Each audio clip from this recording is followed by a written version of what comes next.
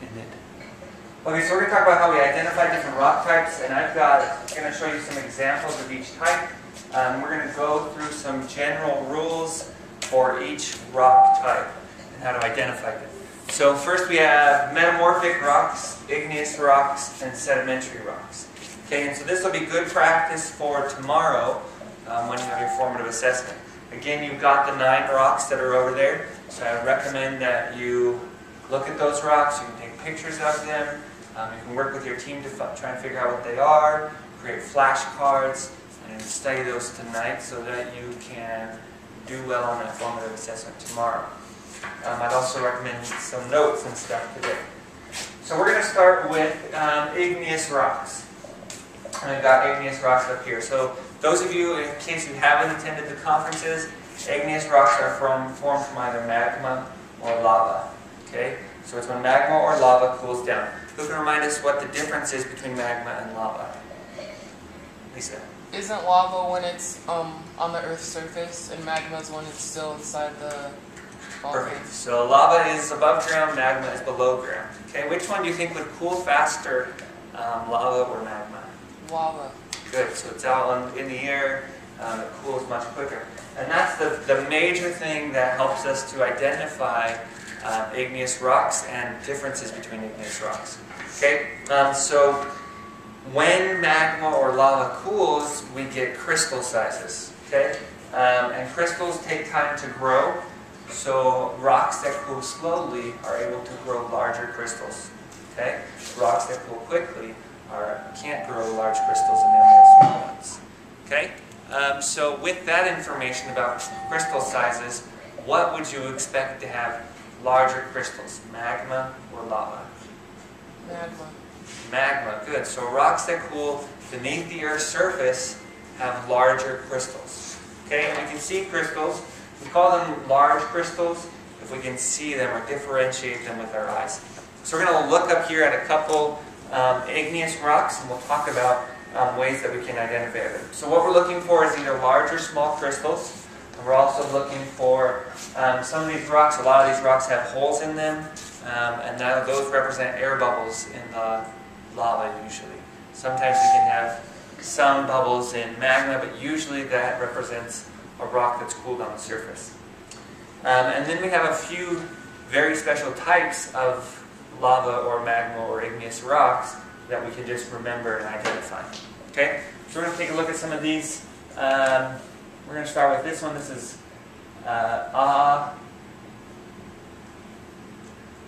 so we can see this this is actually a picture from Hawaii, and we can see the jagged edges of this lava as it cools. Okay, so we can see those edges, and it would have lots of holes in it. So we're going to look at some closer up pictures of rock. Let's choose, let's do scoria. Okay, so this is a rock called scoria, and this is what I mean by being able to see rock holes or things in igneous rocks. So we can see all of the holes that are here, and it can be bumpy and scratchy. Scoria is a rock that you commonly find in like people's gardens or next to walkways or whatever, or driveways. It's that red to dark brown rock that's all pretty light but scratchy and what you would call lava rock. Like the rock you could go across your sidewalk with and really Colors it red, yep. Okay, so that's an example of an igneous rock. We can look at a few more. Let's do basalt. This is a very common igneous rock. As it says, it makes up most of the world's oceanic crust. And we can see again some of these holes, some of these bumps that would be formed in lava as it cools quickly. Okay, air bubbles. Usually these rocks are dark colored or red, and that's another thing we can use to identify igneous rocks. So we're going to look at some of the special types of igneous rocks, ones that kind of stand out. We're going to look for obsidian. This is a rock. This is a fast-cooling igneous rock. It doesn't have any crystals in it, and it's the one that looks glassy, like arrowheads or sometimes jewelry. It's very black. It's very glassy. We know that that's one of our special types of igneous rocks. Another example of a special type of igneous rock is pumice. And it's got very, very small holes. It's usually very light. Pumice will usually float in water. It's usually less dense than water. So it's very light. It feels kind of, feels pretty brittle. Like if you dropped it, it would break in half very easily. That's pumice, and that's an igneous rock. Another very, very common igneous rock that kind of represents a different example of the ones we've been looking at is granite. And so we have granite countertops and everything like that. So this is an example of an igneous rock where we have large crystals that have formed. And we can see the different crystals that have grown in there. So each of the different colors represents different minerals that have grown in these crystal sizes. Okay, so this is, again, granite. It's cooled very slowly. That's why we can see the visual differentiation between the rocks. Okay, so again, some reminders for igneous rocks is we're looking for grain sizes. I'm going to show you one more that represents a small grain size. Okay, so here's a little bit smaller grain size, and again, we can start to see some common things that we would notice. Where we see crystals, let's see if we can find one with an even smaller grain size. That's not the best picture.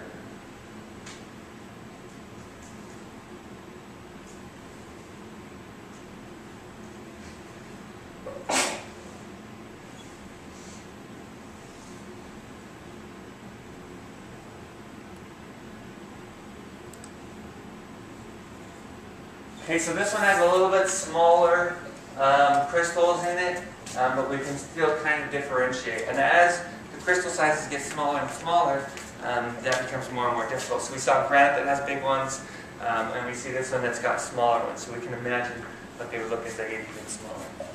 Okay, so we're going to move on to the other type of rocks. The next one we're going to look at is sedimentary rocks. Okay, so sedimentary rocks, in case you weren't in the conference yesterday, are made up of smaller pieces of other rocks. Okay, and so we can look for grain sizes in these. So we can look for rocks that appear or feel like they are made up of little chunks of other rocks. And so we look for these clasts, C-L-A-S-T-S, clasts or sediments. Okay, so we break up rocks into small pieces, and then we can form together and to make sedimentary rocks. Another thing we can look for is uniform layers. Okay, so they're called strata. Different layers of rock are called strata, S-T-R-A-T-A. A lot of the hills that we have out here, we can see those lines. You're driving to Worland, those cliffs that you pass right on your way out of Thermopolis, you can definitely see the strata in those lines. Okay, so strata, we can see a lot of those around here as we're first going into the canyon. Those red rocks where you can see all of the lines on them. The first part of it, right before you go down the hill. Yeah, the red cliffs right before you go down the hill. Those are sedimentary, and they have the strata in them, the lines. Okay, so we're going to look at a few of these. Let's start with this one. This one's a conglomerate, and that's where we have a lot of different pieces of rocks together. So these are ones where we can actually see chunks of rocks. We can see pebbles all stuck together inside of this material. Kind of looks like, you ever seen fruitcake? Where it's got if you cut fruitcake, it's got all the chunks of stuff in it. Kind of like that. Okay? So that's called a conglomerate, and it's a sedimentary rock. Another common example, we have a lot of it around here, is sandstone. This works. So we're going to look for sandstone. And if you were to feel this rock, and I have an example of it across the room if you want to look at it more closely, you would be able to feel the little sand grains. Some of them might come off or rub off, and we'd be able to feel that. Okay, so again, sedimentary rocks are made up of small pieces of other rocks, so if we can identify those, it can be very helpful. They look different than crystals. They look like little tiny grains of sand or pebbles or whatever, where crystals are hard and they're part of the actual rock. Another one that we can have is coquina. This is a type of rock that's actually composed mostly of shell fragments. So like little pieces of shells from other animals. So one thing we can have from sedimentary rock is biological sedimentary rocks. These are rocks that are actually made of biological material, of stuff that comes from plants and animals. Another example is coal. Coal is an example of something that's formed from dead plant material and that's been buried for years and years. We have a lot of coal in Wyoming.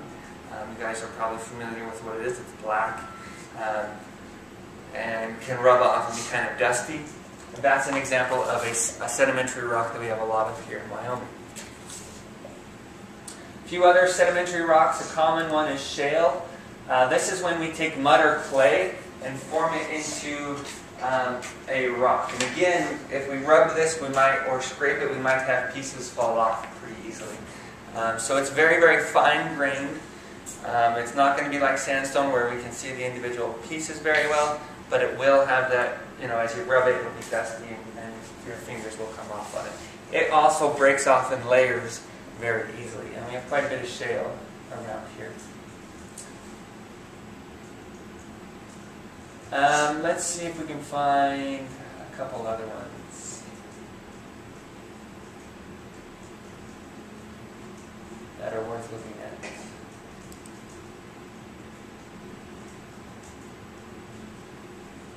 No, it's not the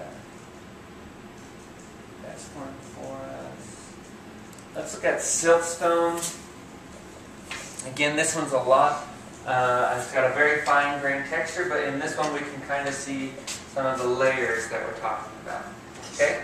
And again, I have lots of examples of these rocks, so if you want to come see them firsthand and be able to feel them, you can do that. And you also have the 9 rocks with the formative assessment that you can do that with. Alright, so we're going to go on to metamorphic rocks. This is our last major type of rocks. And metamorphic rocks are, again, rocks that form from other types of rocks. So we take either a sedimentary, an igneous, or even a metamorphic rock. We apply heat and pressure, and we can turn it into a different type of rock. We rearrange the crystals, and sometimes we can form new minerals or combine minerals arrangements so that it looks a little bit differently. So a few things we're going to look for a metamorphic rock. First off is foliation. Foliation, anybody remind us what foliation is? That attended the Metamorphic Rock Conference? Okay, foliation is where we have lines in rocks. Okay, so the example we used in the conference is if you're walking through a room that's crowded and everybody's trying to go one way, it's very hard to go the opposite direction. You kind of get pushed the same way. So when rocks get heated and have a lot of pressure to become metamorphic rocks, the minerals might start out all different directions, just like people in a room. Okay, but as more heat and pressure gets in there, those minerals will all be lined up. Okay, just like as you're trying to walk through a large crowd, you kind of have to go the same direction as everybody else. So you get those minerals will get lined up, and they often have bands in them. One other thing we often see is glitter, mica glitter. So different from crystals and igneous rocks because it reflects light usually better. Okay, mica glitter, and we'll look at an example of that. We can often have deformation. So if you have rock layers that are curved or things like that, that's an indication of metamorphic rocks. And we can kind of look for flattened crystals or flattened layers from sedimentary or metamorphic rocks. If we have rocks or crystals that look like they've been flattened or stretched, that's a good indication of metamorphic rocks as well. So we're going to look at a couple of these. Here's a good example of our foliation. This rock is called gneiss, and we can see that those crystals have all been flattened and formed into layers like this. We can also have some gneiss examples that have many, many more layers than this one does. Okay, so we can see those black bands. We can have lots and lots of black bands stacked on top of each other. Okay, so we can look for that type of banding. see if I can find one that's got some mica glitter in it for us. It's got a little bit, but not as much as we want.